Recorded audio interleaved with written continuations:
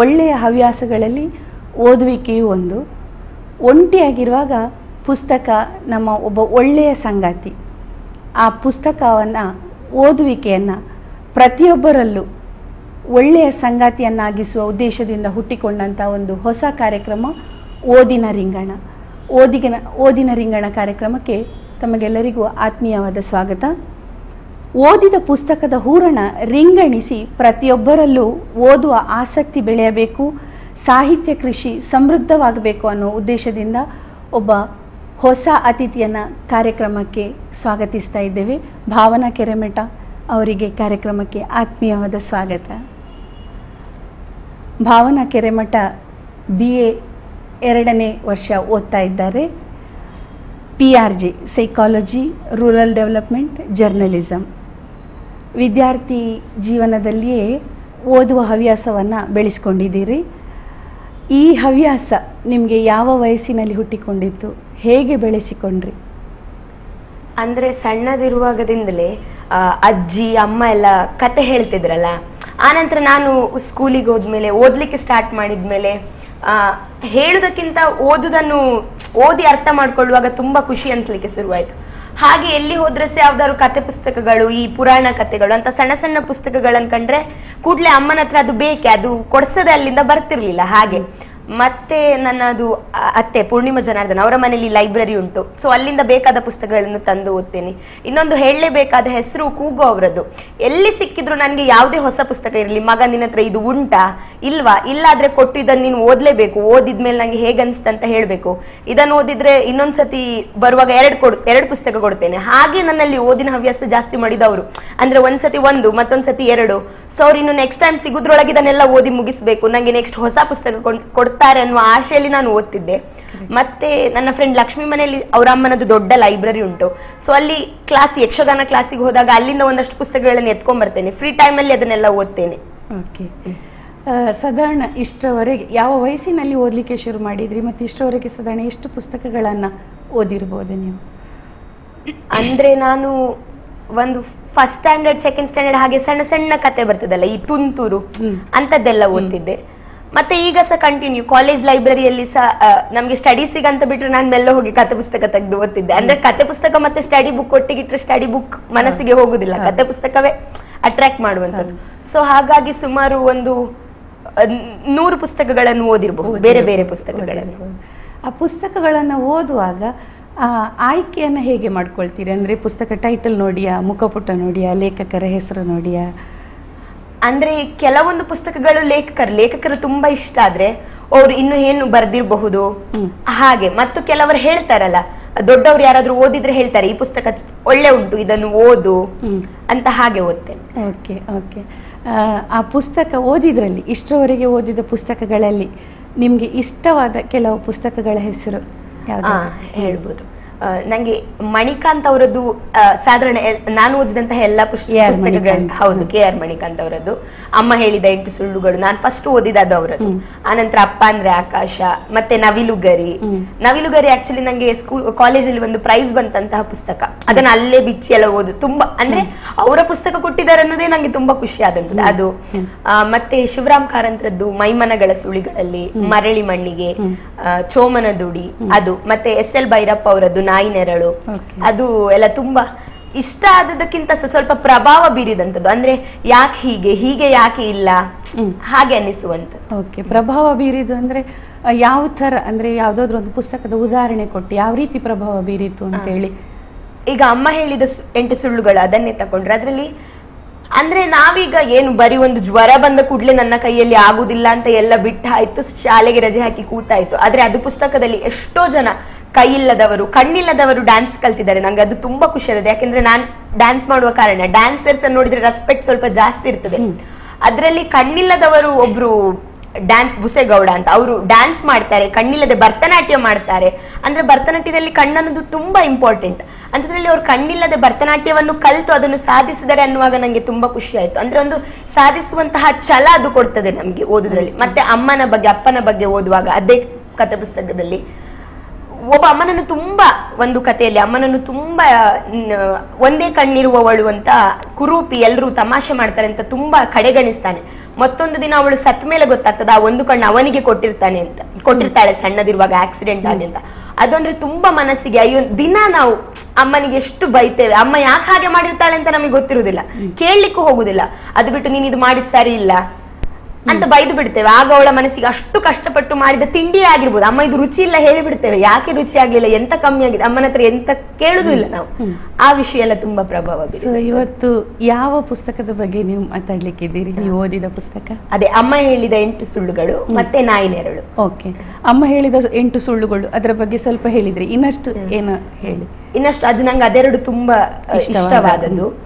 ಮತ್ತೆ ಅದರಲ್ಲಿ ಅಮ್ಮನ ಬಗ್ಗೆ ಸುಮಾರು ಕಥೆಗಳುಂಟು. ಆ ಕಥೆ ಅಂದ್ರೆ ಬೇರೆ ಬೇರೆ ಲೇಖನಗಳ ಸಂಗ್ರಹ, ಸಣ್ಣ ಸಣ್ಣ ಕಥೆಗಳ ಲೇಖನಗಳ ಬದುಕಿನಲ್ಲಿ ಆದಂತಹ, ಅಂದ್ರೆ ಅದನ್ನು ಓದುವಾಗ ಅಯ್ಯೋ ಇದು ನಮ್ಮ ಮನೆಯದ್ದೇ ಕತೆ, ನನ್ನದು ಯಾರೋ ಫ್ರೆಂಡ್ ಅದ್ದೇ ಕತೆ ಆತರ ಫೀಲ್ ಆಗ್ತದೆ. ಕತೆ ನಮ್ಮನ್ನು ಕರೆದುಕೊಂಡು ಹೋಗ್ತದೆ. ನಾನು ಅದೊಂದು ಹೇಳ್ಬೇಕು, ಯಾವಾಗ್ಲೂ ಕತೆ ಯಾವ್ದಾದ್ರು ಒಂದು ಓದ್ಲಿಕ್ಕೆ ಶುರು ಮಾಡಿದ್ರೆ, ಕತೆ ಆಗ್ಲಿ ಕಾದಂಬರಿ ಎಂತದೇ ಆಗ್ಲಿ, ಅದು ನಮ್ಮನ್ನು ತಕೊಂಡು ಹೋದ್ರೆ ಓದ್ಲಿಕ್ಕೆ ಖುಷಿ ಇರ್ತದೆ. ಅದನ್ನ 4 ದಿನದಲ್ಲಿ ಮುಗಿಸ್ತೇವೆ. ಇಲ್ಲಾದ್ರೆ ದಿನಕ್ಕೆ ಒಂದೇ ಪೇಜ್, ಅಂದ್ರೆ ಪೇಜ್ ಲೆಕ್ಕ ಮಾಡಿ ಓದ್ಲಿಕ್ಕೆ ಶುರು ಮಾಡ್ತೇವೆ. ಅದಕ್ಕಿಂತ ಅದು ಕರ್ಕೊಂಡು ಹೋದ್ರೆ ತುಂಬಾ ಬೇಗ ಮುಗ್ದು ಬಿಡ್ತದೆ, ಇನ್ನೊಂದು ಪುಸ್ತಕ ಓದುವಂತದ್ದು ಆಗ್ತದೆ. ಇದರಲ್ಲಿ ಅಮ್ಮ ಹೇಳಿದ 8 ಸುಳ್ಳುಗಳಲ್ಲಿ ಬೇರೆ ಒಂದು ಸುಭಾಷಿಣಿಯ ಕತೆ ಅಂತ ಒಂದು ಬರ್ತದೆ. ಅಂದ್ರೆ ಅವಳಿಗೆ ಮಾತಿಲ್ಲ, ಅದರಿಂದ ಅವಳು ಜೀವನದಲ್ಲಿ ತುಂಬಾ ಕಷ್ಟಪಡ್ತಾಳೆ. ಆದ್ರೆ ಅವಳು ಮಾತಾಡ್ತಾಳೆ ಹೇಗೆ, ಒಂದು ಪ್ರಾಣಿಗಳ ಹತ್ರ, ಒಂದು ಪಕ್ಷಿಗಳ ಹತ್ರ ತನ್ನ ನೋವನ್ನು ಹೇಳ್ಕೊಳ್ಳೋದ್ರಿಂದ, ನೀರ ಹತ್ರ, ಅವುಗಳೆಲ್ಲ ಅವಳಿಗೆ ಸಮಾಧಾನ ಮಾಡ್ತವೆ ಕಷ್ಟ ಇದ್ದದ್ದೆಂತ. ಅದ್ರಲ್ಲಿ ಅವಳಿಗೆ ಅಮ್ಮ ಅಥವಾ ಅಪ್ಪ ಎಷ್ಟು ಇದು ಮಾಡಿದ್ರು ಅವಳಿಗೆ ಅನ್ಸುದಿಲ್ಲ, ಒಳ್ಳೇದನ್ಸುದಿಲ್ಲ, ಯಾಕೆಂದ್ರೆ ಮಾತಾಡ್ಲಿಕ್ಕೆ ಯಾರು ಸಿಗುದಿಲ್ಲ ಅಂತ. ಆದ್ರೆ ಆ ಪ್ರಾಣಿಗಳೆಲ್ಲ ಸ್ಪಂದಿಸುವಾಗ ಅವಳು ತುಂಬಾ ಖುಷಿ ಪಡ್ತಾಳೆ, ಆ ವಿಷಯ ಖುಷಿ ಆಗ್ತದೆ. ಮತ್ತೆ ಇನ್ನೊಂದು, ಅದ್ರಲ್ಲಿ ಅಮ್ಮನ ಬಗ್ಗೆ ಒಬ್ಬ ವೈಲಿನ್ ಕಲಿತಿರ್ತಾನೆ ಹುಡುಗ, ಅವಳ ಮಗ, ಅಮ್ಮನ ಆಸೆಗೋಸ್ಕರ ತರಗತಿಗೆ ಬರ್ತಿರ್ತಾನೆ. ಒಂದ್ ಸ್ವಲ್ಪ ದಿನ ಆದ ಕೂಡಲೇ ಅವನಿಗೆ ಇಂಟ್ರೆಸ್ಟ್ ಹೋಗ್ತದೆ, ಆಸಕ್ತಿ ಹೋಗ್ತದೆ, ಬಿಟ್ಟು ಬಿಡ್ತಾನೆ. ಯಾಕೆ ಬಿಟ್ಟು ಬಿಡ್ತಾನೆ ಅಂತ ಯಾರಿಗೂ ಗೊತ್ತಿರುವುದಿಲ್ಲ. ಟೀಚರ್ ಅನ್ಕೊಂಡಿರ್ತಾಳೆ ಆಸಕ್ತಿ ಇರ್ಲಿಲ್ಲ ಅದಕ್ಕೆ ಬಿಟ್ಟ ಅಂತ. ಮತ್ತೊಂದಿನ ವಾರ್ಷಿಕೋತ್ಸವ ಅಂತ ಆ ತರಗತಿದ್ದು ಆಗುವಾಗ ಅವನೇ ಫೋನ್ ಮಾಡ್ತಾನೆ ಟೀಚರಿಗೆ, ದಯವಿಟ್ಟು ಟೀಚರ್ ನಂಗೆ ನಾಳೆ ನೀವು ವಯಲಿನ್ ಬಾರಿಸ್ಲಿಕ್ಕೆ ಅವಕಾಶ ಮಾಡಿ ಕೊಡ್ಬೇಕು ಅಂತ. ಆ ಟೀಚರ್ ಹೇಳ್ತಾರೆ, ನೀನು ತರಗತಿಗೆ ಬರ್ಲಿಲ್ಲ, ಕಲೀಲೇ ಇಲ್ಲ, ಅಭ್ಯಾಸವೇ ಮಾಡಿಲ್ಲ, ನಾನು ಹೇಗೆ ನಿಂಗೆ ಕೊಡುದು? ಇಲ್ಲ ಟೀಚರ್ 5 ನಿಮಿಷ ಪ್ಲೀಸ್ ಕೊಡ್ಬೇಕು ಅಂತ. ಆದ್ರೂ ಅವ್ರು ಹೆದ್ರಿ 5 ನಿಮಿಷ ಲಾಸ್ಟಿಗೆ ಎಲ್ಲ ಮಕ್ಕಳ ಪ್ರೋಗ್ರಾಮ್ ಆದ ಮೇಲೆ ಕೊಡ್ತಾರೆ. ಅಲ್ಲಿ ಅವನು ತುಂಬಾ ಚಂದ, ಅಂದ್ರೆ ಎಲ್ಲರಕ್ಕಿಂತ ತುಂಬಾ ಚಂದ ನುಡಿಸ್ತಾನೆ. ಎಲ್ಲರೂ ಅಂದ್ರೆ ಟೀಚರ್ಗೆ ಟೀಕಿಸ್ತಾರೆ, ಇವನದು ಪ್ರೋಗ್ರಾಮ್ ಯಾಕೆ ಲಾಸ್ಟಿಗೆ ಇಟ್ರಿ ಅಂತ, ಅಷ್ಟು ಚಂದ ನುಡಿಸ್ತಾನೆ. ಮತ್ತೆ ಯಾರೋ ಕೇಳ್ತಾರೆ, ಅದೇ ಟೀಚರ್ ಅನ್ನು ಅವರೆಲ್ಲರೂ ಕೇಳಿದಾಗ ಹೇಗೆ ಇಷ್ಟು ಚಂದ ನುಡಿಸ್ತಾನೆ ಅಂತ. ಪಾಪ ಟೀಚರ್ ಸತ್ಯ ಹೇಳ್ತಾರೆ, ನಾನು ಒಂದು ದಿನ ಇಷ್ಟು ಚಂದ ಅವನಿಗೆ ಹೇಳಿಕೊಡ್ಲಿಲ್ಲ, ಹೇಗೆ ನುಡಿಸಿದ್ನೋ ನಂಗಂತೂ ಗೊತ್ತಿಲ್ಲ, ನೀವೇ ಕೇಳಿ ಅಂತ. ಆಗ ಅವರೆಲ್ಲರೂ ಆ ಹುಡುಗನನ್ನೇ ಕೇಳಿದಾಗ ಅವ ಹೇಳ್ತಾನೆ, ನಾನು ವೈಲಿನ್ ನುಡಿಸ್ಬೇಕನ್ನೋದು ನನ್ನ ಅಮ್ಮನದು ತುಂಬಾ ಆಸೆ. ನನ್ನ ವೈಲಿನ್ ನುಡಿಸೋದಕ್ಕೆ ನಾನು ಕಲಿಸ್ತಿದ್ಲು, ಆದ್ರೆ ನಂಗೆ ಆಸಕ್ತಿ ಇರಲಿಲ್ಲ. ಯಾಕೆ ನಾನು ತರಗತಿ ಬಿಟ್ಟೆ ಅಂದ್ರೆ ಅಮ್ಮನಿಗೆ ಕ್ಯಾನ್ಸರ್ ಇತ್ತು, ಅವಳನ್ನು ನೋಡ್ಕೊಳ್ಲಿಕ್ಕೆ ಯಾರು ಇರ್ಲಿಲ್ಲ, ಅದಕ್ಕೋಸ್ಕರ ನಾನು ತರಗತಿ ಬಿಟ್ಟು ಅವಳನ್ನು ನೋಡ್ಕೊಳ್ತಿದ್ದೆ. ಮತ್ತೊಂದಿನ ಅವಳು ಹೇಳಿದ್ದು, ನಂಗೆ ಈ ತರಗತಿಯದ್ದು ವಾರ್ಷಿಕೋತ್ಸವ ಉಂಟು ಅನ್ನುವಾಗ ನಂಗೆ ಹೇಳಿದ್ದು, ನೀನು ನುಡಿಸ್ಬೇಕು, ನಾನು ಅದನ್ನು ನೋಡ್ಬೇಕು, ನಂಗೆ ತುಂಬಾ ಆಸೆ ಉಂಟು ಅಂತ. ಆದ ಕಾರಣ ನಾನು ಟೀಚರಿಗೆ ಫೋನ್ ಮಾಡಿ ಇವತ್ತು ಬಂದೆ, ಆದ್ರೆ ನನ್ನ ನಮ್ಮ ತೀರಿ ಹೋಗಿದ್ದಾರೆ. ಇದ್ದಿದ್ರು ಅವರು ಕೇಳ್ತಿರ್ಲಿಲ್ವೇನೋ, ಅಂದ್ರೆ ಅವರಿಗೆ ಕಿವಿ ಕೇಳುದಿಲ್ಲ. ಆದ್ರೂ ನಾನು ಸಂಗೀತಗಾರ, ಅಂದ್ರೆ ವಯಲಿನ್ ನುಡಿಸ್ಬೇಕಂತ ಅವರಿಗೆ ಆಸೆ ಇತ್ತು. ಆದ ಕಾರಣ ನಾನು ಇವತ್ತು ನುಡಿಸಿದ್ದೆಲ್ಲ ನನ್ನ ಅಮ್ಮನ ಆಶೀರ್ವಾದವೇ ಹೊರತು ನಾನಲ್ಲ. ಅಮ್ಮ ನೆನ್ಸ್ಕೊಂಡು ನಾನು ನುಡಿಸಿದೆ, ಅದು ನನ್ನನ್ನು ಇಲ್ಲಿ ತನಕ ಅಂದ್ರೆ ಹೀಗೆ ನುಡಿಸಿ ಬಿಡ್ತು ಅಂತ ಹೇಳ್ತಾರೆ. ಅಂದ್ರೆ ಅಮ್ಮನಿಗೆ ನೋಡಿ, ಕಿವಿ ಕೇಳದಿದ್ರು ಮಗ ದೊಡ್ಡ ಸಾಧನೆ ಮಾಡ್ಬೇಕು, ಎಲ್ರು ಕೇಳ್ಬೇಕು ಮಗನ. ನಾನ್ ಕೇಳ್ಲಿಕ್ಕೆ ಆಗುದಿಲ್ಲ ಅಂತ ಅವಳಿಗೆ ಗೊತ್ತುಂಟು, ಆದ್ರೂ ಎಲ್ರು ಕೇಳ್ಬೇಕು ಅನ್ನೋದು, ಎಲ್ರು ಮಗುವನ್ನು ಗುರುತಿಸ್ಬೇಕು ಅನ್ನೋದೊಂದು ಎಷ್ಟು ಖುಷಿ ಕೊಡುವಂತಹ ವಿಷಯ. ಅದು ನಂಗೆ ತುಂಬಾ ಇಷ್ಟ. ಮತ್ತೆ ಒಂದು ಕಂದಮ್ಮನ ಪತ್ರ ಅಂತ ಉಂಟು, ಅಂದ್ರೆ ಹೆಣ್ಣು ಭ್ರೂಣ ಹತ್ಯೆ ಆಗ್ತದಲ್ಲ ಅದ್ರ ಬಗ್ಗೆ. ಅಂದ್ರೆ ಅಮ್ಮನಾಗಿ ಹೆಂಗಸ್ಬೇಕು, ಮಗಳಾಗಿ, ತಂಗಿಯಾಗಿ, ಅಕ್ಕನಾಗಿ, ಗೆಳತಿಯಾಗಿ ಎಲ್ಲ ಬೇಕು. ಮಗಳಾಗಿ ಅಂದ್ರೆ ನಮ್ಮಿಂದ ಹುಟ್ಟಿದವಳು ಅಂತ ಹೇಳ್ಕೊಳ್ಲಿಕ್ಕೆ ಯಾಕೆ ಅಷ್ಟು ನಾಚಿಕೆ ಅಥವಾ ಅಷ್ಟು ತಿರಸ್ಕರಿಸುವುದು ಭಾವನೆ. ಅಂದ್ರೆ ಗಂಡು ಹುಟ್ಟಿದ್ರೆ ಮಾತ್ರ ಏನೋ ಒಂದು ದೊಡ್ಡ ಸಾಧನೆ ಮಾಡಿದೇವೆ, ಯಾಕೆ ಅದು? ಅಂದ್ರೆ ಮಗು ತೀರಿ ಹೋಗಿರ್ತದೆ, ಅದು ಎಲ್ಲಿಂದ ಬರೀತದೆ? ಮೇಲೆ ಸ್ವರ್ಗಲೋಕದಿಂದ ಪತ್ರ ಬರೀತದೆ, ಅಮ್ಮ ನನ್ನನ್ನು ಹೀಗೆ ಮಾಡಿದೆಲ್ಲ ಏನು ಸರಿ ಅಂತ. ಅದು ತುಂಬಾ ಅಂದ್ರೆ ಒಂದು ಪಾಯಿಂಟ್ ಅಲ್ಲಿ ಅನಿಸ್ತದೆ, ನಮ್ಮ ಅಪ್ಪ ಅಮ್ಮ ಹಾಗೆ ಇದ್ದಿದ್ದವರಾಗಿದ್ರೆ ನಾವಿಲ್ಲಿ ಇರ್ತವೇ ಇರ್ಲಿಲ್ಲ. ಸೊ ನಮ್ಮ ತಾಯಿಗೆ ಬರೆಯುವಂತಹ ಪತ್ರ ಅಂದ್ರೆ ನಾವೆಷ್ಟು ಲಕ್ಕಿ, ನಾವು ಇಷ್ಟು ಎಲ್ಲ ಇದ್ರೆ ಸಹ ಏನು ಇಲ್ಲ ನಮ್ಮ ಕೈಯಲ್ಲಿ ಆಗುದಿಲ್ಲ ಅಂತ ಹೇಳ್ತೇವೆ. ಹೀಗೆಲ್ಲ ಇರುವಾಗ ಇಂಥವರು ನಮ್ಮ ಸಮಾಜದಲ್ಲಿ ಇದ್ದಾರೆ, ಅವರು ಎಲ್ಲಿಯೋ ಎಷ್ಟೆಷ್ಟೋ ಸಾಧನೆ ಮಾಡ್ತಾರೆ. ಇನ್ನೊಂದು ಕೈ ಇಲ್ಲದವಳು ಪೈಲಟ್ ಆದ ಕತೆ ಉಂಟು, ಕಾಲಲ್ಲಿ ಓಡಿಸುವಂತ. ಸೊ ಅದೆಲ್ಲ ನಮ್ಗೆ ಎಷ್ಟು ಸ್ಫೂರ್ತಿದಾಯಕ. ನಾವೊಂದು ಜ್ವರ ಬಂದ್ರೆ ಹಬ್ಬ ನನ್ನ ಕೈಯಿಂದ ಸಾಧ್ಯ ಎಲ್ಲ ಹೇಳ್ತೇವೆ, ಶಾಲೆಗೆ ಹೋಗುದಿಲ್ಲ, ಕಳ್ಳತನ ಮಾಡಿ ರಜೆ ಹಾಕ್ತೇವೆ, ಸ್ಕೂಲಿಗೆಲ್ಲ ಹೋಗುದಿಲ್ಲ. ಸೊ ಇವರೆಲ್ಲ ನಮ್ಗೆ ಸ್ಫೂರ್ತಿ. ಅಂದ್ರೆ ಸಾಧಿಸ್ಲಿಕ್ಕೆ ಒಂದು ಹೇಳ್ಬೇಕಂದ್ರೆ ಸಾಧಿಸ್ಲಿಕ್ಕೆ ಏನು ಕೈ ಕಾಲು ದುಡ್ಡು ನೆವನ ಬೇಡ, ಒಳ್ಳೆ ಮನಸ್ಸು, ಕಲಿಯುವ ಹೃದಯ ಇರ್ಬೇಕು. ಅಂದ್ರೆ ಏನಂದ್ರೆ ಹುಮ್ಮಸ್ ಇರ್ಬೇಕು, ಸಾಧಿಸುವ ಛಲ ಇರ್ಬೇಕು. ಅದೊಂದಿದ್ರೆ ಸಾಕು. ಅಂದ್ರೆ ಕಣ್ಣು ಕೈ ಅದೆಲ್ಲ ಒಂದು ಅಸ್ತ್ರವಾಗಿ ಬಳಸಬೇಕೆ ಹೊರತು ಒಳ್ಳೆ ಮನಸ್ಸಿದ್ರೆ ಮಾತ್ರ ನಾವು ಏನನ್ಸ ಸಾಧಿಸಬಹುದು ಅಂತ ಒಂದು ಛಲ ಇರಬೇಕು, ಹಠ ಇರಬೇಕು. ಅದಕ್ಕೆ ಬೇಕಾದಂತಹ ಎಲ್ಲ ಲೇಖನಗಳು ಇಲ್ಲಿದೆ.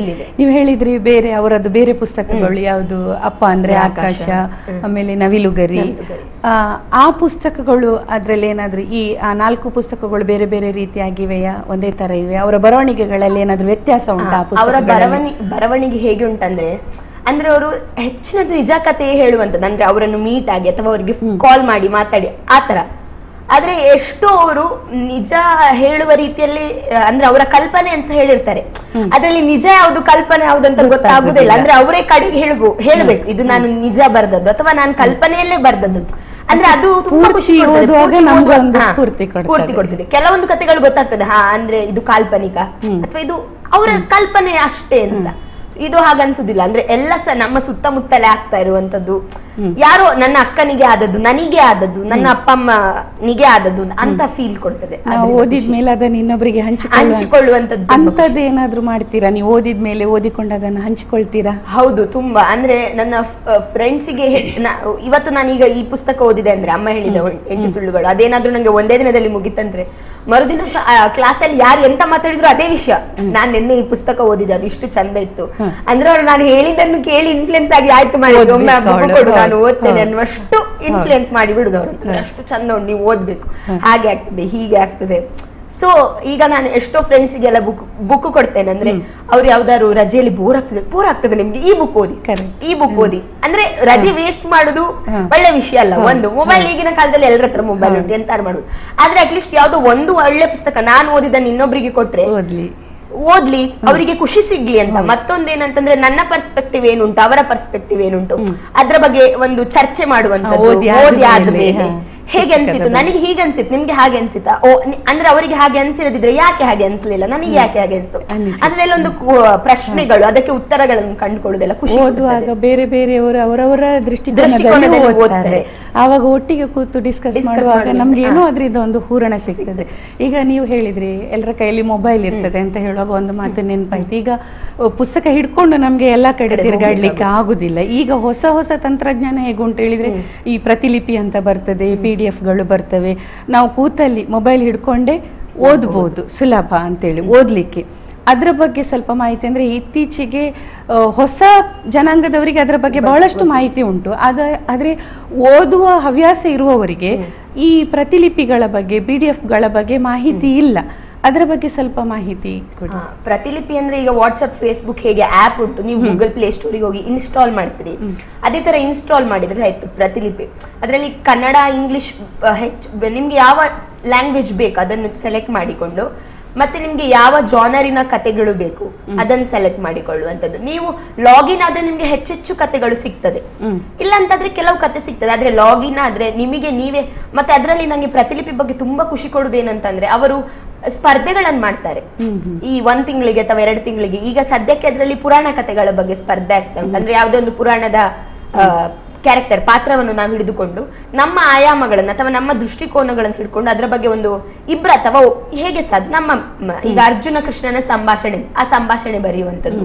ಅಥವಾ ಈಗ ಮಂಡೋದರಿ, ಅವಳ ಪಾತ್ರ ಏನು, ನನ್ಗೆ ಏನ್ ಅನ್ನಿಸ್ತದೆ, ಅವಳು ಬರೀ ರಾವಣನ ಹೆಂಡತಿಯಾಗೆ ಕಾಣ್ತಾಳ ಅಥವಾ ಏನೋ ಒಂದು ಬೇರೆ ರೀತಿಯಲ್ಲಿ ಕಾಣ್ತಾಳೆ, ಎಲ್ಲವನ್ನು ಸಹಿಸಿಕೊಂಡವಳಾಗೆ ಕಾಣ್ತಾಳೆ, ಅದ್ರ ಬಗ್ಗೆ ಬರೆಯುವಂಥದ್ದು. ಅದಕ್ಕೆ ಅವರದೇ ಆದ ಬೇರೆ ಬೇರೆ ಬಹುಮಾನಗಳನ್ನು ಇಡ್ತಾರೆ. ಅಂದ್ರೆ ಒಟ್ನಲ್ಲಿ ನನಗೇನ್ ಅನ್ನಿಸ್ತದೆ ಅಂದ್ರೆ, ಪ್ರತಿಲಿಪಿ ಅನ್ನೋದು ಜನರನ್ನು ಓದ್ಲಿಕ್ಕೆ ಮತ್ತು ಬರೀಲಿಕ್ಕೆ ಎರಡಕ್ಕೂ ತುಂಬಾ ಎಂತ ಹೇಳುದು ಪ್ರೋತ್ಸಾಹ ಕೊಡ್ತಾ ಉಂಟು.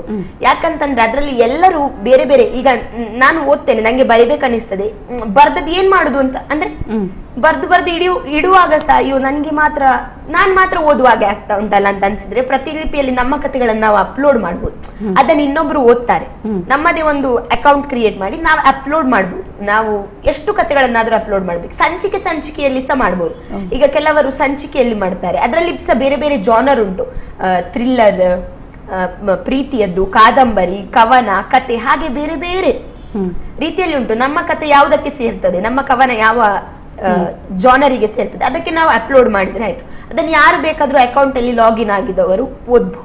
ಹಾಗೆ ಅದನ್ನು ಓಪನ್ ಮಾಡ್ಬೇಕಾದ್ರೂ ಬಹಳಷ್ಟು ಮಾಹಿತಿ ಬೇಕು ನಮಗೆ. ಅದನ್ನು ಹೇಗೆ ಆಯ್ಕೆ ಮಾಡ್ಕೊಳ್ಬೇಕು. PDF ಫಾರ್ಮ್ಗಳಿಗೂ ಈ ಪ್ರತಿಲಿಪಿಗೆ ಏನು ವ್ಯತ್ಯಾಸ? PDF ಅಂದ್ರೆ ಜಸ್ಟ್ ನಾವು ಒಂದು ಓಪನ್ ಮಾಡಿ ಓದ್ಲಿಕ್ಕೆ ಆಗ್ತದೆ. ಪ್ರತಿಲಿಪಿಯಲ್ಲಿ ನೀವು ಆನ್ಲೈನ್ ಇರುವಾಗ ಓದಬಹುದು, ಮತ್ತೆ ಡೌನ್ಲೋಡ್ ಮಾಡಿ ಸಹ ಓದ್ಬಹುದು.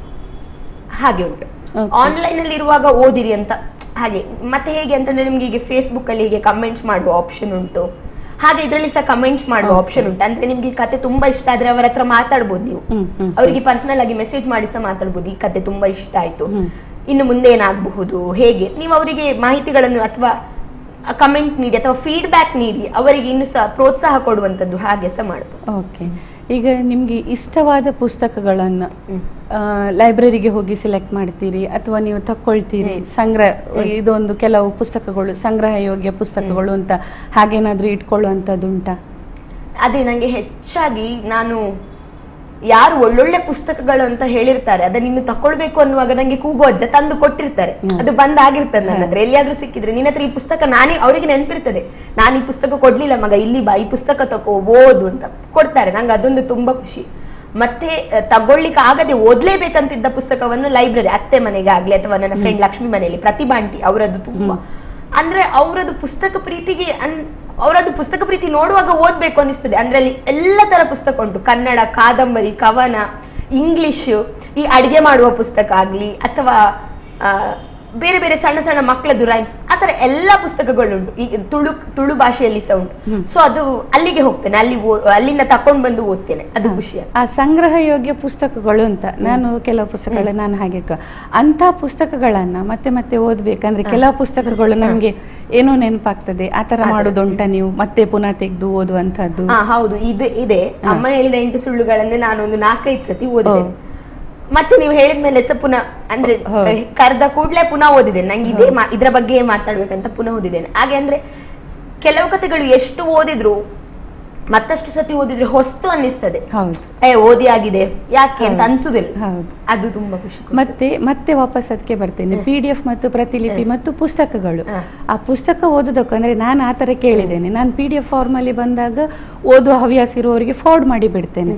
ಈ ಪುಸ್ತಕಗಳನ್ನು ಓದೋದಕ್ಕೂ PDF ಫಾರ್ಮ್ ಅಲ್ಲಿ ಓದೋದಕ್ಕೂ ಏನೋ ಒಂದು ವ್ಯತ್ಯಾಸ ಇರ್ತದೆ ಅಂತ ಹೇಳಿದ್ರೆ ನಾನು ಕೇಳಿದಾಗೆ ಇದು ಹಾಳೆಗಳನ್ನು ಮಚ್ಚಿ ಓದೋದಕ್ಕೂ ಅಲ್ಲಿ ಯಾಕೆಂದ್ರೆ ಪುಸ್ತಕಗಳಲ್ಲಿ ತುಂಬಾ ಆಪ್ತತೆ ಅಂತ ಅನ್ನಿಸ್ತದೆ.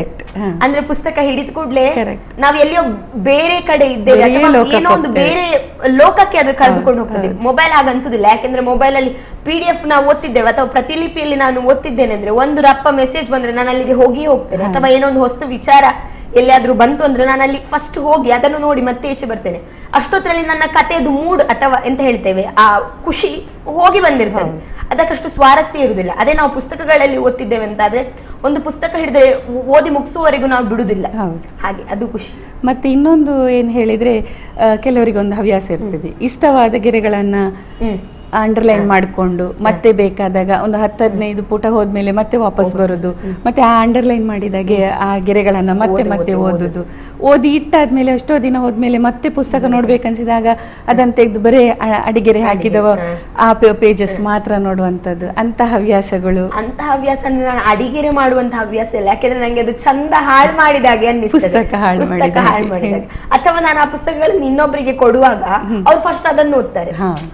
ಸೊ ಅವರ ಓದುವ ಇದನ್ನು ನಾನು ಹಾಳು ಮಾಡಿದಾಗೆ ನಂಗೆ ಅನ್ನಿಸ್ತದೆ. ಅಂದ್ರೆ ಇಡೀ ಕತೆ ಓದ್ಬೇಕು. ಅವ್ರ ಅದ್ರ ಬದಲು ಬರೀ 4 ಲೈನ್ ಓದಿ ಚಂದ ಉಂಟು ಹೇಳಬಾರ್ದಲ್ಲ, ಇಡೀ ಓದ್ಬೇಕು. ಹಾಗೆ ನಾನು ಈ ಬುಕ್ ಮಾರ್ಕ್ಸ್ ಅಥವಾ ಪೇಪರ್ ಹಾಗೆ ಇಡ್ತೇನೆ, ಮತ್ತೆ ಅವ್ರಿಗೆ ಕೊಡುವಾಗ ತೆಗೆದು ಕೊಡ್ತೇನೆ. ಹಾಗೆ ನಂಗೆ ಅದೇ ಅಮ್ಮ ಹೇಳಿದ 8 ಸುಳ್ಳುಗಳಲ್ಲಿ ಅವರ ಅರ್ಪಣೆ ಲೈನ್ಗಳು ಸಹ ಕೆಲವು ಇಷ್ಟ, ಆದ್ರೆ ಅರ್ಪಣೆ ತುಂಬಾ ಇಷ್ಟ. ಎಂತ ಅಂದ್ರೆ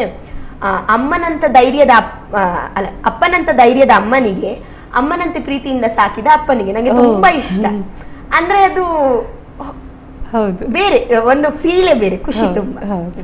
ಮತ್ತೆ ಆ ಲೇಖಕರ ಬಗ್ಗೆ ಏನಾದ್ರೂ ಹೇಳಲಿಕ್ಕೆ ಇಷ್ಟಪಡ್ತೀರಾ? ಲೇಖಕರ ಬಗ್ಗೆ ಅಂದ್ರೆ ನಾನು ಹೆಚ್ಚು ಅವರ ಬಗ್ಗೆ ತಿಳಿದುಕೊಳ್ಳಲಿಲ್ಲ, ಯಾಕಂದ್ರೆ ಅವರ ಪುಸ್ತಕಗಳೇ ನನ್ನನ್ನು ಅಷ್ಟು ಬಿಸಿ ಮಾಡಿಬಿಟ್ಟಿದೆ. ಅಂದ್ರೆ ಆ ಪುಸ್ತಕ, ಈ ಪುಸ್ತಕ, ಅದನ್ನು ಓದ್ಬೇಕು, ಇದನ್ನು ಓದ್ಬೇಕು. ಇನ್ನೊಂದು ಪುಸ್ತಕ ಹೇಳಿದ್ರಿ, ನಾಯಿ ನೆರಳು. ಅದರ ಬಗ್ಗೆ ಸ್ವಲ್ಪ ಹೇಳಿ. ಎಸ್.ಎಲ್. ಭೈರಪ್ಪ. ಹೌದು. ಅಂದ್ರೆ ಅದನ್ನು ನಾನು ವಿದ್ಯೋದಯ ಕಾಲೇಜಲ್ಲಿ PU ಓದುವಾಗ ನಮ್ಗೆ ಲೈಬ್ರರಿಗೆ ಸ್ಟಡೀಸಿಗೆ ಬಿಡುತ್ತಿದ್ರು. ಆಗ ನಾನು ಅಲ್ಲಿ ಓದಿದಂತಹ ಪುಸ್ತಕ. ನಂಗೆ ಅದು ಸಹ ಹಾಗೆ, ನಾನು ಒಂದು 3-4 ಲೈಬ್ರರಿ ಅವರಲ್ಲಿ 1-1 ಗಂಟೆ ಅವರಲ್ಲಿ ಮುಗಿಸಿದ್ದೇನೆ. ಅಂದ್ರೆ ಅದಷ್ಟು ಓದ್ಬೇಕು ಮುಂದೆ ಏನಾಗ್ತದೆ ಅಂತ. ಅದು ಮತ್ತೆ ಪಿಕ್ಚರ್ಸ್ ಆಗಿದೆ, ಅಂದ್ರೆ ಅಷ್ಟು ಒಳ್ಳೆಯ ಕಾದಂಬರಿ ಅದು. ಅದ್ರಲ್ಲಿ ಈ ಮರುಜನ್ಮ, ಕರ್ಮ, ನಮ್ಮ ಕರ್ತವ್ಯಗಳು, ಅಂದ್ರೆ ಅದೆಲ್ಲ ಸತ್ಯವ ಅಥವಾ ನಾವು ಮಾಡ್ಲೇಬೇಕಾದದ್ದ ಅಂತ ನಮಗೆ ಒಂದು ಎಂತ ಹೇಳುದು, ಒಂದು ಉದಾಹರಣೆ ಆಗಿರ್ಬಹುದು, ಅಥವಾ ನಮ್ಮಲ್ಲಿ ಒಂದು ಪ್ರಶ್ನೆ ಮೂಡಿಸ್ತದೆ. ಅಂದ್ರೆ ನಂಗೆ ಎಂತ ಅನ್ಸ್ತದೆ ಅಂದ್ರೆ, ಯಾವುದೇ ಪುಸ್ತಕ ನಾವು ಓದಿದ್ರೆ ಅದ್ ನಮ್ಮಲ್ಲಿ ಏನೋ ಒಂದು ಹೊಸ್ತನ್ನು ಯೋಚನೆ ಮಾಡ್ಲಿಕ್ಕೆ ಅದಕ್ಕೆ ಶಕ್ತಿ ಇರ್ಬೇಕು, ಚಿಂತಿಸ್ಲಿಕ್ಕೆ ನಮ್ಮನ್ನ ಅದು ಮುಂದೆ ಅಂದ್ರೆ ಚಿಂತಿಸ್ಲಿಕ್ಕೆ ಪ್ರೋತ್ಸಾಹ ಕೊಡ್ಬೇಕು. ಈಗ ನಾನು ಯಾವ್ದೋ ಒಂದು ಪುಸ್ತಕ ಓದಿದ್ದೆ, ಅಲ್ಲಿಗೆ ಮುಗಿಬಾರ್ದದು. ಅಂದ್ರೆ ಅದ್ರಲ್ಲಿ ಯಾಕೆ ಹಾಗಾಯ್ತು, ಮತ್ತೆ ಅದು ನೆನಪಿ ಇರ್ಬೇಕು, ಯಾಕಾಯ್ತು, ಅಥವಾ ಅದರಿಂದ ಏನೋ ಒಂದು ಒಳ್ಳೇದಾಗ್ಬೇಕು. ಈಗ ಅಮ್ಮ ಹೇಳಿದ 8 ಸುಳ್ಳುಗಳು ಅದೆಲ್ಲ ಓದಿದ್ಮೇಲೆ ಒಂದು ಸಾಧಿಸುವ ಛಲ ಬಂತು, ಪ್ರೀತಿಯಿಂದ ಅಮ್ಮ ಅಪ್ಪನನ್ನು ನೋಡ್ಕೊಳ್ಳುವ ಆಸೆ ಬಂತು. ಆತರ ಅದೇ ನಾಯಿ ನೆರಳು ನೋಡಿದಾಗ ಅದ್ರಲ್ಲಿ ಹೇಗೆ ಅಂತಂದ್ರೆ, ಕಥೆಯ ನಾಯಕ ಅವನು ಅದು ಹೇಗೆ ಶುರುವಾಗ್ತದೆ ಅಂದ್ರೆ, ಸಣ್ಣ ಮಗು ಒಂದು ಕಡೆಯಲ್ಲಿ ಹುಟ್ಟಿರ್ತದೆ. ಒಂದು 3-4 ವರ್ಷ ಆಗುವಾಗ ಅದು 18 ವರ್ಷದವರಾಗೆ ಮಾತಾಡ್ತದೆ. ನಂಗೆ ಅದು ಬ್ರಾಹ್ಮಣ ಕುಟುಂಬದ ಕತೆ, ನಂಗೆ ಆ ಹೆಂಡತಿ ಇದ್ದಾಳೆ, ನಂಗೆ ಮಕ್ಕಳಿದ್ದಾರೆ, ನನ್ನದು ಊರದು ಅಂತೆಲ್ಲ ಹೇಳ್ತಾರೆ. ಹಾಗೆ ಒಂದು 15 ವರ್ಷದವರಿಗೆ ಇವರು ಮಗು ಅಲ್ಲ ಅಂತ ಬಿಟ್ಟಿರ್ತಾರೆ, ಎಲ್ಲಿ ಹುಟ್ಟಿದ ಮತ್ತೆ ಕರ್ಕೊಂಡ್ ಬಂದು ಹೇಳಿದ. ಅಂದ್ರೆ ಎಲ್ಲಾ ನೆನಪಿರ್ತದೆ, ಹೋದ ಜನ್ಮದ ಕತೆ. ಅಂದ್ರೆ ಅವರು ಬೇಗ ತೀರಿ ಹೋಗಿರ್ತಾರೆ ಹಿಂದಿನ ಜನ್ಮದಲ್ಲಿ, ಹೆಂಡತಿ ಮಕ್ಕಳನ್ನೆಲ್ಲ ಬಿಟ್ಟು ಅಂದ್ರೆ ತೀರಿ ಬಿಟ್ಟಿರ್ತಾರೆ. ಸೊ ಅದು ಕತೆ. ಈ ಮನೆಯಲ್ಲಿ ಹುಟ್ಟಿರೋದ್ರಿಂದ ಅವ್ರು ಮಗು ಅಲ್ಲ, ಏನೇನೋ ಮಾತಾಡ್ತಾ ಉಂಟಂತ ಬಿಟ್ಟಿರ್ತಾರೆ. ಮತ್ತೊಂದು 15 ವರ್ಷ ಆಗುವಾಗ ಕರೆಕ್ಟ್ ಎಂತ ಹೇಳುದು, ವಿಳಾಸ, ಊರು ಎಲ್ಲ ಗೊತ್ತಿರ್ತದೆ. ಸೊ ಅಲ್ಲಿಗೆ ಕರ್ಕೊಂಡು ಹೋಗಿ ಬಿಡ್ತಾರೆ. ಇದು ಏನೋ ಒಂದು ಹೊಸ ವಿಷಯ, ಅಚ್ಚರಿ, ಪೂರ್ವಜನ್ಮ ಇರಬಹುದು, ಹೌದೇನೋ ಅಂತ ಅಲ್ಲಿಗೆ ಬಿಡ್ತಾರೆ. ಅಲ್ಲಿ ಹೇಗೆ ಅಂತಂದ್ರೆ, ಅವರಿಗೆ ಮಗ ಇರ್ತಾನಲ್ಲ, ಅವನು ಇವರಕ್ಕಿಂತ ದೊಡ್ಡದಾಗಿರ್ತಾನೆ ಮರುಜನ್ಮದಲ್ಲಿ. ಅವನು ಹೆಂಡತಿ ಫಸ್ಟಿಗೆ ಒಪ್ಕೊಳ್ಳುದಿಲ್ಲ, ಹೆಂಡತಿ ಅಪ್ಪ ಅಮ್ಮ ಯಾರು ಒಪ್ಕೊಳ್ಳುದಿಲ್ಲ. ಆದ್ರೆ ಎಲ್ಲ ವಿಷಯಗಳು, ಯಾವ್ದು ವಿಷಯ ಅವನು ಆ ಹುಡುಗನಿಗೆ ಕ್ಷೇತ್ರಪಾಲ ಅಂತ ಆ ಹುಡುಗ, ಮತ್ತೆ ಅವ್ರ ಹಿಂದಿನ ಜನ್ಮದಲ್ಲಿ ಏನು ಕತೆಗಳು ಯಾರ್ಯಾರಿಗೆ ಇಬ್ಬಿಬ್ಬರಿಗೆ ಗೊತ್ತಿರುವಂತದ್ದು ಎಷ್ಟೋ ಸೀಕ್ರೆಟ್ಗಳು ಅಂತ ಹೇಳ್ತೇವಲ್ಲ ನಾವೇನು, ಗುಟ್ಟುಗಳು, ಅದು ಗೊತ್ತಿರ್ತದಲ್ಲ. ಅದನ್ನೆಲ್ಲ ಹೇಳುವಾಗ ಎಲ್ಲರೂ ನಂಬ್ತಾರೆ, ನನ್ನ ಮಗ, ನನ್ನ ಗಂಡ, ಹಾಗೆ ನಂಬ್ತಾರೆ. ಆದ್ರೆ ಮಗ ಸಣ್ಣದಿರ್ತಾನೆ, ಮಗ ನಂಬುದೇ ಇಲ್ಲ, ನನ್ನ ಅಪ್ಪ ಅಲ್ಲ, ಇವರನ್ನು ಜೈಲಿಗೆ ಕಳಿಸ್ಬೇಕು, ಇವ್ರು ಆಸ್ತಿಗೋಸ್ಕರ ಬಂದಿದ್ದಾರೆ. ಅಂದ್ರೆ ಇದ್ರಲ್ಲಿ ಹೇಗುಂಟಂದ್ರೆ, ಈಗ ಹಳತ್ತನ್ನು ನಂಬುವ ಹಳಬರು ಇದ್ದಾರೆ, ಅಂದ್ರೆ ಹಳತ್ತನ್ನು ನಂಬುವಂತವರು ಎಲ್ಲ ಸತ್ಯ ಅಂತ ನಂಬುವವರಿದ್ದಾರೆ, ಮೂಢನಂಬಿಕೆ ಅಲ್ಲ. ಆದ್ರೆ ದೇವರಿದ್ದಾರೆ, ಕರ್ಮ ಅನ್ನುವುದುಂಟು, ಅದು ಹಿಂದಿನ ಜನ್ಮದ ಅದು ಹಾಗೆ ನಂಬುವಂತಹದ್ದು ನಾನ್ ನೋಡಿದ ಹಾಗೆ. ಅಂದ್ರೆ ಅಂತವರು ಆ ಕಥೆಯಲ್ಲಿ ಬರ್ತಾರೆ. ಇಲ್ಲ ಇದೆಲ್ಲ ಸುಳ್ಳು ಅನ್ನುವ ಈಗಿನ ಕಾಲದ ಜನರೇಷನ್ ನ ಮಕ್ಕಳು ಅದರಲ್ಲಿ ಬರ್ತಾರೆ. ಅಂದ್ರೆ ಅದು ತೋರಿಸಿಕೊಡ್ತದೆ. ಅಥವಾ ಎಲ್ಲವನ್ನು ಸಮವಾಗಿ ತಗೊಳ್ಳುವಂತಹ ಎಂತ ಹೇಳ್ತಾರೆ, ಸಮಾನ ಮನಸ್ಕರಿರ್ತಾರಲ್ಲ, ಅವರು ಆ ಕಥೆಯಲ್ಲಿ ಬರ್ತಾರೆ. ಅಂದ್ರೆ ಹೌದು ಅಥವಾ ಅಲ್ಲ, ಆ ಸಂದರ್ಭಕ್ಕೆ ಹೌದು ಅನ್ಬೇಕು, ಇಲ್ಲ ಅಂದ್ರೆ ಇಲ್ಲ, ಆತರ ಇರ್ತದೆ. ಇಲ್ಲ ಇದು ಎಲ್ಲ ಸುಳ್ಳು ಅನ್ನುವಂತಹ ಈಗ ಯಂಗ್ ಜನರೇಷನ್ ಏನು, ಇದೆಲ್ಲ ಸುಳ್ಳು, ಬರೀ ಎಲ್ಲಿರ್ತದೆ ಹಿಂದಿನ ಜನ್ಮ ಅಂತ ಹಾಗೆ ಯೋಚನೆ ಮಾಡ್ತದೆ. ಅಂದ್ರೆ ಒಂದು ಸಮಾಜದಲ್ಲಿ ಎಲ್ಲರ ಮುಖಗಳನ್ನು ಅಥವಾ ಎಲ್ಲರ ಒಂದು ಮನಸ್ಸನ್ನು ತೋರಿಸುವಂತದ್ದು ಅಂತ ನಂಗೆ ನಾನು ಓದಿದಾಗ ಪುಸ್ತಕ ಹಾಗೆ ನನಗೆ. ಸೊ ಇವತ್ತಿನ ಕಾರ್ಯಕ್ರಮದಲ್ಲಿ ಬಂದು ನೀವು ಓದಿದ 2 ಪುಸ್ತಕದ ಬಗ್ಗೆ ಬಹಳಷ್ಟು ಮಾಹಿತಿಯನ್ನು ನೀಡಿದ್ದೀರಿ. ಇನ್ನಷ್ಟು ಪುಸ್ತಕಗಳು ನೀವು ಓದಬೇಕು, ನಮ್ಮೊಂದಿಗೆ ಹಂಚಬೇಕು ಅನ್ನೋದು ನಮ್ಮ ಆಸೆ. ಬಂದದಕ್ಕೆ ಧನ್ಯವಾದಗಳು. ಇಲ್ಲಿಗೆ ಇವತ್ತಿನ ಕಾರ್ಯಕ್ರಮವನ್ನು ಮುಗಿಸ್ತಾ ಇದ್ದೇವೆ. ಮುಂದಿನ ವಾರ ಮತ್ತೊಬ್ಬ ಹೊಸ ಅತಿಥಿಯೊಂದಿಗೆ ಮತ್ತೆ ಬರ್ತಾ ಇದ್ದೇವೆ. ನಮಸ್ಕಾರ.